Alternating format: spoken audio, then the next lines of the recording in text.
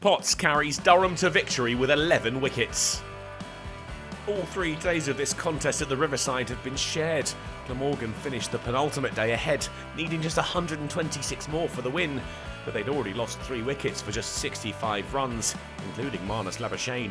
A delicately poised climactic final day lay in wait, and Durham made the early breakthrough they were after. Kieran Carlson out caught behind for Potts' third. North East wasn't able to kick on and produce another match-winning innings. Potts now with 4 when he nicked off to Borthwick.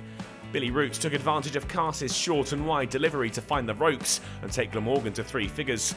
But 2 balls later, Carse got the line right. Root tried to replicate the shot, but only succeeded in gloving through to Eckersley. Glamorgan now 6 down and still in need of 87. Lloyd had kept himself back. The captain came in at number 8, but even he was unable to arrest the slide. Out for a 16-ball duck, Potts with another 5-wicket bag. Yet another impressive performance with the ball by a bowler with a bright future. Chris Cook and Michael Neser tried to put up a fight, but Durham were on the charge now and separated the 7th wicket pair when Cook nicked off to Carse. Lunch came at the end of the next over, and despite Durham's dominance so far, the winning line was still in sight.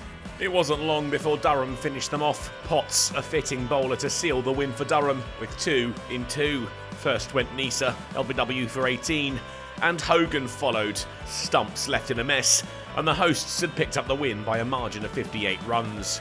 That wicket was Potts' 11th in the match and 7th in the innings.